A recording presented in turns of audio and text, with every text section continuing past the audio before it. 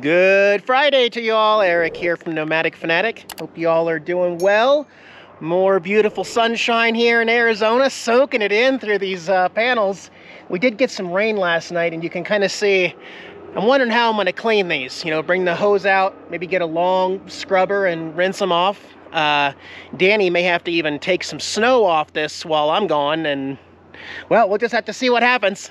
Thanks for joining me, guys. Hope you're looking forward to a good weekend. I will be uploading this video with some connecting internet, whether here off-grid or on the road. I stay connected. You should too. Check out the video description below for some good deals on unlimited high-speed internet. We are done. Solar inverter. If you saw my Wednesday video, today I'm going to show you the rest of it. The batteries.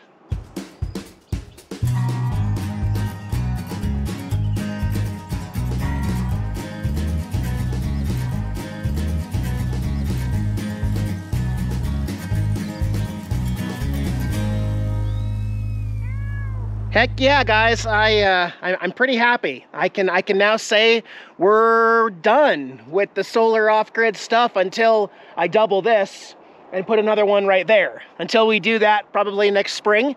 This is getting me by 3,000 watts, and today I'm going to show you it's been working since Wednesday, powering my RV and Babe the blue box completely, 100%, no problem. Let me show you the batteries inside. But yeah, if you missed my solar panel installation, I have a whole playlist, an off-grid playlist. You can go back and check that video out. I will link it at the end of the video, as well as you can find it in my playlist on my channel. And then Wednesday, we went over this Sun Gold Power all-in-one inverter charge controller, which I have an update. They have knocked off another $200. I will relink this in the video description also. It is now $1,500 something, so $500 off this unit right now. And man, I just love this so much. Got some other things going on around the equipment. We're still working on Babe the blue box, but we're gonna focus down here. If you guys remember, before I left for the winter last year, I got these 4 200 amp hour lithium batteries from Redodo. And there's the side of it, so you can see what it looks like. They are the 12.8 volt, 200 amp hour plus LiFeE04 lithium batteries. So in this system, we're running a 48 volt system. This inverter charge controller is specific to a 48 volt system. Now they do have some other ones if you're trying to get a 24 volt system or even a 12 volt system, but this is specific. And that is why these batteries are wired in series. So negative to positive, negative to positive, 12, 24, 36, 48 volt system here. So it's 10:30 in the morning. The little green charge light goes on and off. Now we're only using one leg of the charge controller. There's 2 separate charge controllers in here, and now it's off again, which means all the power that we're generating outside with those solar panels is coming into this, bypassing the batteries completely because they're already fully charged and floating at 55.5 volts, 48 volt system, and they're going over here to this 50 amp breaker. This 50 amp breaker is powering my RV outside. Except outside, you'll see we have 2 plugs. We also have a GFCI 110 volt just for plugging in other appliances outside, but this is my RV plug, which is a 50 amp plug. My RV currently is a 30 amp RV. That's why we're using the pigtail adapter. There's my RV plug plugged into 30 amp. We can only draw up to 30 amps through the RV, but if I ever upgrade or have a friend here that has a 50 amp RV, they can tap into this and then utilize my 3,000 watt array outside all day for unlimited power. You're not really going to get 3,000 watts, probably closer to 2,600 watts, but you can pull straight from this because you don't need batteries with that system. However, well, we're talking about those batteries today. I had mentioned on Wednesday that you don't need them, but what are you going to do at night? When the sun goes down and you're not getting solar, you're going to have to invert the power from batteries. Now, my RV has 5 Battleborn lithium 100 amp hour batteries, so 500 amp hours in the RV. And then inside Babe the blue box, we've got, well, I would say 800 amp hours, but because you're running it in a 48 volt system, you don't really have 800 amp hours. You have 200 amp hours at 48 volts, which it kind of still means the same thing, but just understand that I realize that And again, we're going to do a full tour of Babe the Blue Box probably next week. I'm still organizing a few things in here, and everything back there needs to get changed over. But these batteries right here are powering at night the stuff that's in here, like for the security system and my lights and my other fridge and freezer and the rest. So what I've been doing, since it's unlimited out there, is at night before the sun goes down, I come over here and I flip this 50 amp breaker off at night. In the morning, after I make a cup of coffee, come out here, unlock everything, I turn it back on. Might as well, because again, we're getting all this unlimited solar on the 3000 watts, where I've only got 1280 watts on the roof of the RV, and they are flat. Not gonna get a whole lot done, but these are liking all that sun. So, however, going back to the batteries, so it's kind of hard to see right there, but we're asking for 120 volt through the 50 amp right there. And what we are doing right now is running the air conditioner in the RV completely off of the solar panels that are outside. But then tonight, this whole Babe the Blue Box system will turn off the AC inverter because I will have popped off the 50 amp plug. We will also not have the charge light lit, which is blinking right there. And whatever this wants for power to power lights and security and cameras, we'll be pulling off these batteries right here. Also, I want to let you know that Redodo, since last fall, has also now marked down their Redodo 200 amp hour, 12 volt lithium batteries.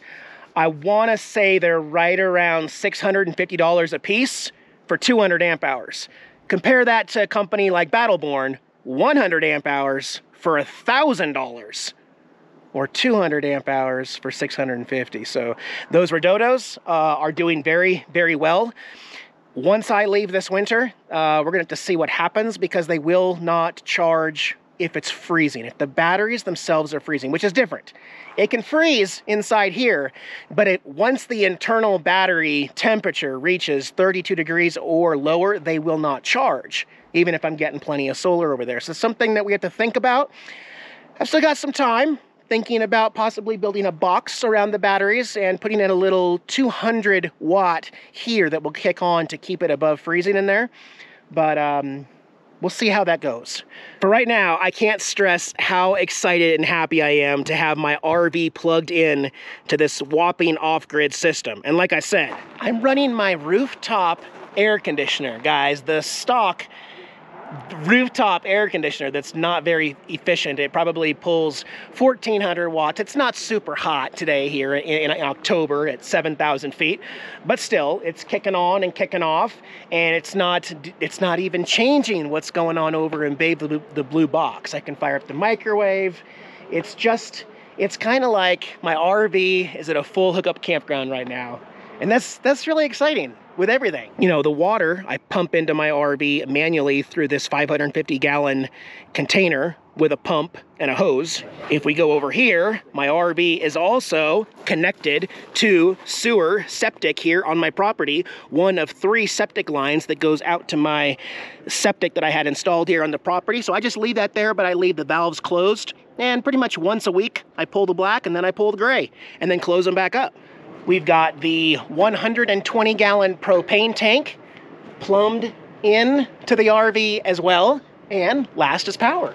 Again, my 30 amp plug is plugged into Babe the Blue Box. So as far as this RV is concerned, we're at an RV park with full hookups and unlimited. It doesn't know that we're really just off grid. It doesn't matter. It's kind of a cool way to live off grid, knowing that all that's taken care of. But then again, I got a completely backup system in here as far as power, and a propane tank for that matter. But some people had made comments when I first came back at the spring and dropped $8,500 on a septic system here on my 1 acre and said, oh, why would you start with that? Well, to me, it was the most important thing, because otherwise I got to fire this thing up and drive 13 miles into Sholo to the Maverick to dump my tanks once a week. Why would I want to do that? You can always find water to haul in, and you can always have solar panels for power, but having a place to dump your poop and pee was the first thing that I wanted to get done. And I realized that I did that in a different order than you may have done, or that other off-gridders have done it. But I stand by my decisions, and I think they were the right decisions, and I'm happy where I'm at right now. So with that said, the RV can be pulled out of here in less than 1 hour. I got to disconnect the propane, hook up my normal tank, put some things away. Actually, probably less than an hour I could leave if I wanted to in the RV, which we're getting close. Not this month, but next month, probably. Going somewhere else, yeah. Being off-grid is really exciting, guys. This is like a new chapter in my life. It's nice to have this spot to come back to in case things get crazy, as not bringing up politics or anything, but as I personally stay up to date on what's going on over in Israel and Palestine, and as well as the ongoing struggles with Ukraine. Here in Sholo, our gas prices have popped back up 35 cents a gallon overnight. And we as Americans, we're targets right now, which is kind of scary. And it makes me feel a little uneasy, at least about going out and traveling and going to more places, you know, like... Anyways, what I'm saying is I'm glad that I have this piece of property to come back to in case things get really ugly here in the next week or two to come. I'm a little worried. However, I'm not going to let it get in the way. I've got more projects I want to do here, and I'm shooting for mid-November, getting back on the road. In the meantime, I am keeping a close eye on current events, and you should be too, especially if you're in this country, because we're in a very uneasy place right now. But I will say that my videos for off-grid are doing really well lately on YouTube. And I'm really happy about that, because when I used to go back to that house I had in Illinois or the shop that I had in Illinois, my views just tanked. However, I think I have more subscribers interested in my off-grid stuff than my travel videos these days, you know? As to all the haters and keyboard warriors out there, I keep getting a bunch of stuff. Eric, you're not really off-grid. You've got power now. You've got a big projector screen. You know, you got a pool and a hot tub out there. That's not off-grid, Eric. It's funny how people just come up with their own definitions of things just to hate on me and tell me that I'm wrong. Let's Google off-grid definition together. What does it say? Not using or depending on public utilities, especially the supply of electricity. That's it. That's the whole definition of off-gridding, which I 100% am doing.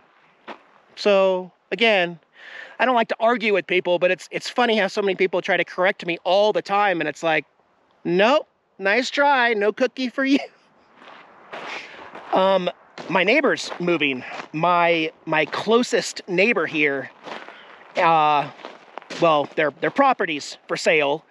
They're asking a ridiculous amount, a laughable amount. I don't think they will ever sell it. I'm not sure if they're moving out anyway and going somewhere else, but it's going to be a lot quieter out here.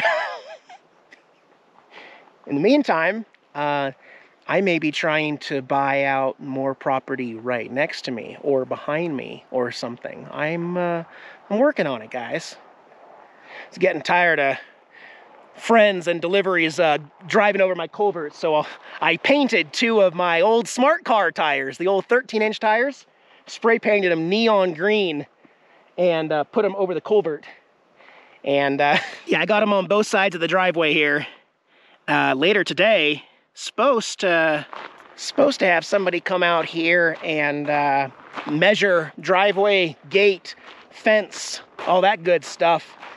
Get all their measurements, get the supplies, get back to me with a quote and stuff. After watching Campervan Kevin spend days and days digging down for those posts, I think I'm gonna hire somebody before I even break a sweat. You know, like. One other thing I've been doing lately is letting Opie have a little treat and come outside, off leash.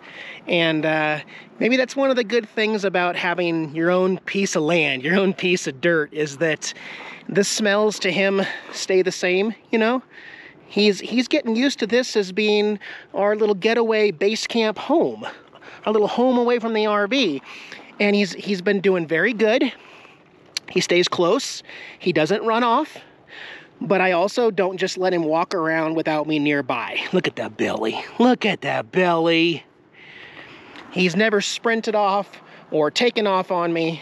Usually he will just kind of stay by my side and we'll walk over to the green AstroTurf over there, but he sure loves being outside, getting dirty.